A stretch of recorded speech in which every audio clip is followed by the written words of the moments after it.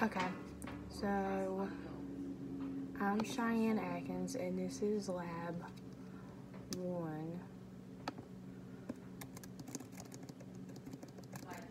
for bullet trajectory analysis. This lab was very, very hard to do, and I'm not sure if I did it right, but here we go. Okay, so when I used my ruler to find the major and minor axis of the bullet hole, my bullet hole minor axis was 19 millimeters, and my bullet hole major axis was 13 millimeters. The angle of the bullet impact, I got 43.17 after using the equation sine 0 minor axis divided by major axis.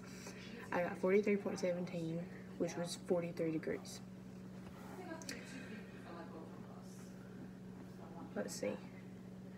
So let's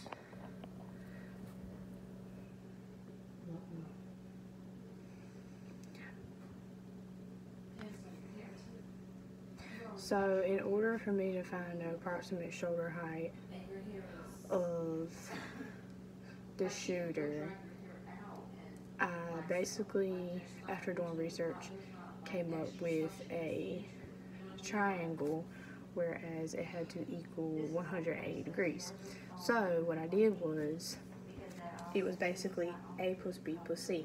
So my A was my 43 degree angle of impact, and then I had 90 and 180. So what I did was subtract.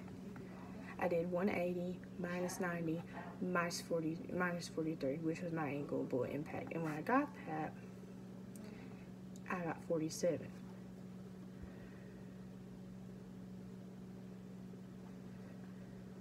So let's see.